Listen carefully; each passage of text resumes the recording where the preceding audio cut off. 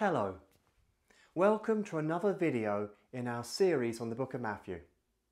Don't forget you can watch all our Matthew sermons here in the special playlist, and don't forget to like and subscribe to be notified about new sermon videos. Now today we're going to be looking at 6 simple verses, and these verses give us 3 pictures of faith. So today, why don't you join me as we go to the end of chapter 11 and discover some of the most simple and yet profound truths that Matthew records Jesus saying. The story is told of one of the largest Japanese cosmetic companies. One day they received a complaint that a consumer had bought a soap box that was empty. Immediately the firm investigated the problem and realised the problem was on the assembly line, which transported the packaged box of the soap to the delivery department. For some reason, one soap box went through the assembly line empty. The management asked its engineers to solve the problem.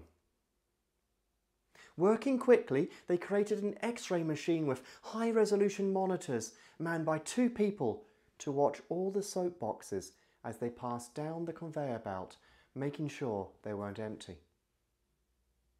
They presented their high-tech, high-cost, sophisticated solution to the company, only to discover that an assembly line worker had also proposed a solution. He bought an electric fan, plugged it in and pointed it at the assembly line. He switched it on, and as each soap box passed the fan, it simply blew away in the empty boxes off the conveyor belt.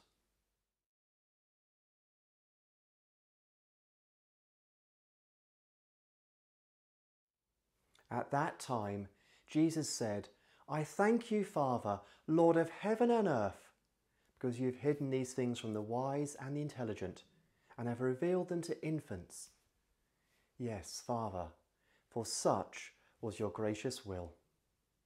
Sometimes we make Christianity seem so difficult. We make it complicated. We act as gatekeepers, only wanting to let the brightest and best into the kingdom. We have prophetic maths, we have salvation formulas, we have Old English Bibles. And we are guilty sometimes of treating finding God like a school exam.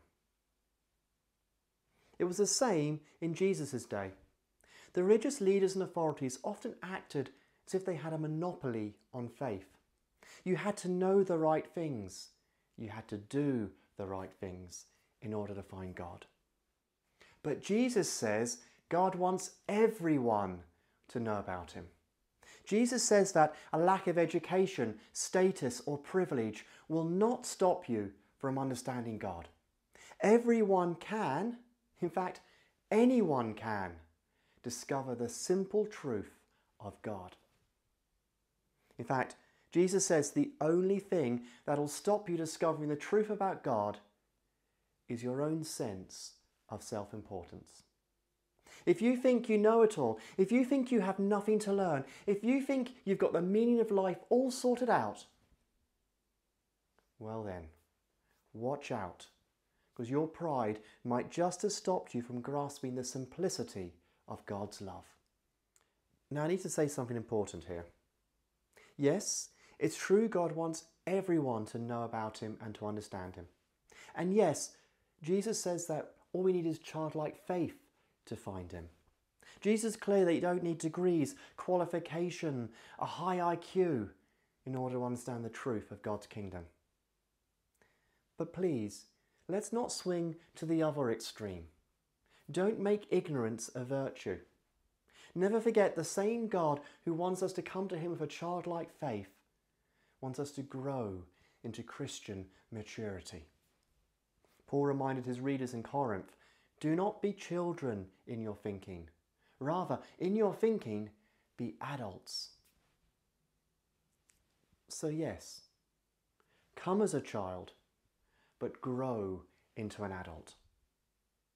So today, don't worry about being simple or unqualified or not good enough. Don't worry if you feel like a child, because God's grace says Yours is the kingdom of God. You could say Henry VIII was picky about his wives. After divorcing one, beheading another, and then losing another one in childbirth, he was looking for a new wife. Trying to shore up some continental support, he thought he'd find a convenient option in the two sisters of the Duke of Cleves. Unsure of which of these two sisters he should propose to, he sent a painter to paint both of them. As the story goes, Henry preferred the look of Anne. However, when she arrived, she wasn't as attractive to him as he thought she would be from the painting.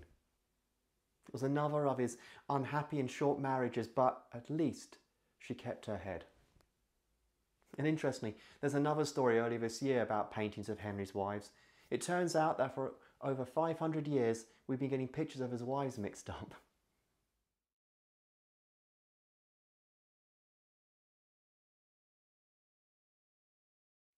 All things have been handed over to me by my Father, and no one knows the Son except the Father, and no one knows the Father except the Son, and anyone to whom the Son chooses to reveal him. Before we laugh at Henry's portrait problems, how many of us know people whose online profile pictures look nothing like them in real life? Or perhaps you've gone to check out a car and you discover the picture on Auto Trader looks nothing like the beat-up jalopy on the driveway. What does God look like? How does God let humanity know what he is like? How does he let the world know about him and his plan of salvation? Well, he gives us pictures. In the Old Testament, he used the idea of a sanctuary. He used it as an object lesson to show how God would be reconciled with man. It painted a picture of the separation of sin, the cost of forgiveness, and the sacrifice of God that will make it all possible. But that wasn't the only picture that God painted. The Old Testament writers, the poets, the historians, the prophets, well, they wrote about God, his story, and how we can find ourselves in it. And these were pictures of God. But like Henry and the portrait of Anne, we sometimes don't quite see the portrait in the same way that the painter did. These pictures of God were never able to capture every angle or all of his character. So what's better than a picture? Or real life? The Gospels tell us that Jesus is the complete revelation of God. Jesus is the complete, full and perfect picture, revelation of God. So what is God like? Well, Jesus says, if you want to see the Father, if you want to know the Father, look at me. In fact, he says the only way that the Father is revealed is through his Son, Jesus. So if you want to know what God looks like, look at Jesus. He welcomes the excluded. He heals the hurt, the lost, the broken. He provides and sustains. He is gracious. He is loving. He gives up status, position and power in order to rescue us. And the high price he pays for you and me gives us value, purpose and a future. So look to Jesus and discover a God, gracious and full of steadfast love, a God that keeps his promise, a God that calls you my son, my daughter. So today, don't let badly drawn pictures keep you away from God. Don't let anyone deceive you about the character of God. If in doubt, look to Jesus. And in his face, see the God that loves you and welcomes you home. I read a story about a cyclist. He discovered the joy of riding as a kid, spending hours on the bike away from his difficult home. As he became a teenager, he realised he had a talent for suffering on the bike. In other words, he could ride harder, longer, further than his peers. He got a coach, and soon every hour of his day was spent riding, training, eating, sleeping, as he tried to make it as a professional. He then spent 15 years as a pro. Each hour of his day, each meal, each ride, each exercise, each hour of sleep was organised in order to make him a more efficient team member. Then he retired, put weight on, and let the bike gather dust in the garage.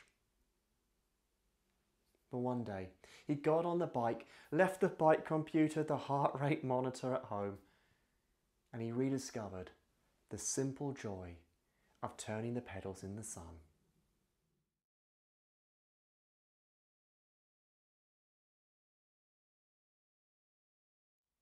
Come to me, all you that are weary and are carrying heavy burdens, and I will give you rest. Take my yoke upon you and learn from me, for I am gentle and humble in heart, and you will find rest for your souls. For my yoke is easy and my burden is light. Why is it that organised religion seems to swap one burden for another? Why is it that the solution we offer seems to be harder than the difficulties of life? People suffer discouragement, pain, hurt. People look for answers, for hope, for restoration. They come down to us, bowed down with the burdens of life in this sin-soiled world. And we give them new, better burdens. We give them standards, we give them rules, we give them expectations. We give them a heavy yoke. If I remember the stories right, my granddad was a ploughman. In our world, the tractor-driving farmer can plough a straight furrow with the help of sat-nav, GPS-controlled steering and technology.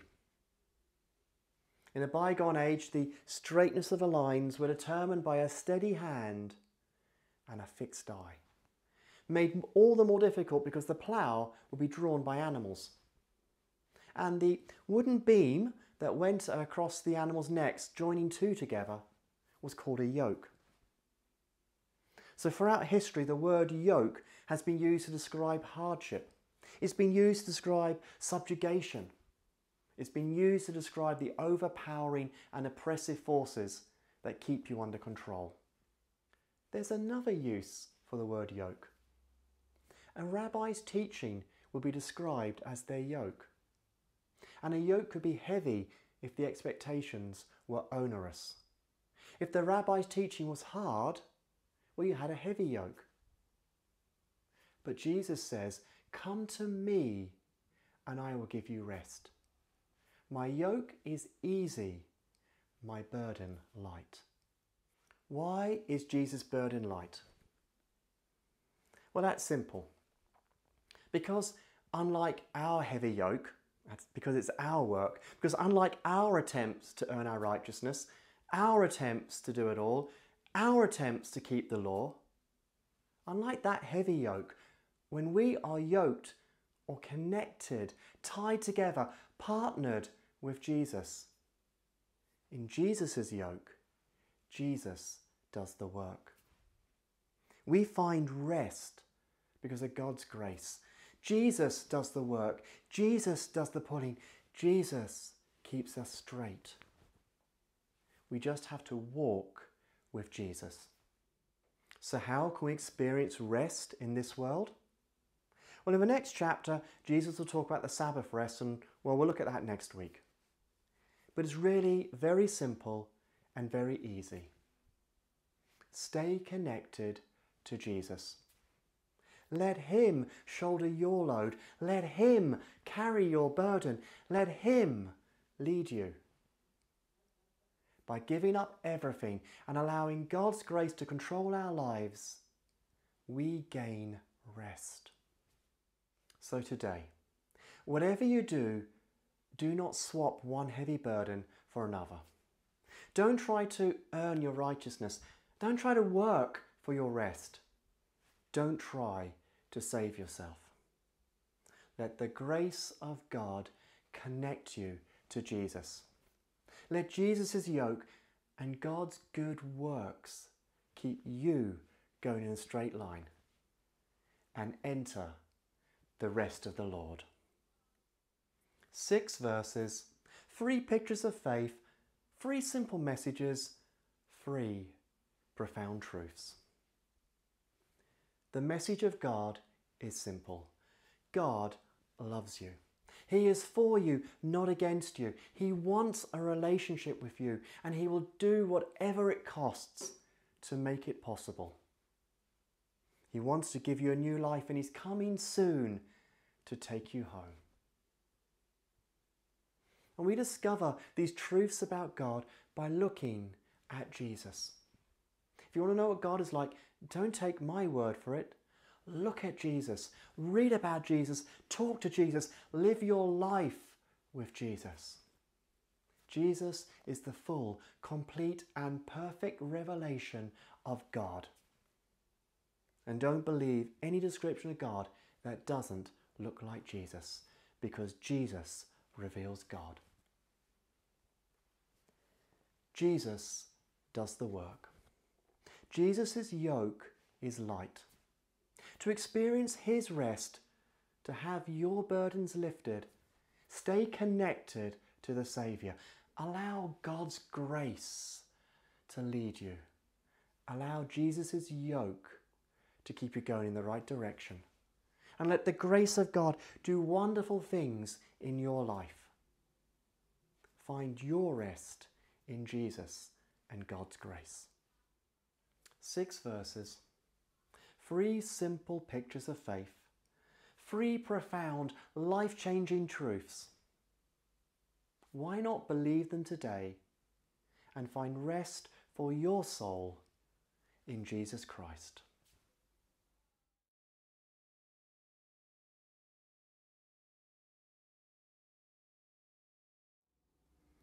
May you experience the simple truth of our Heavenly Father's steadfast love and mercy. May the Spirit lead you to the revelation of God in Jesus Christ. May you find your rest in the faithfulness of Jesus. And may the grace of the Lord Jesus Christ and the love of God and the fellowship of the Holy Spirit be with you all. Amen.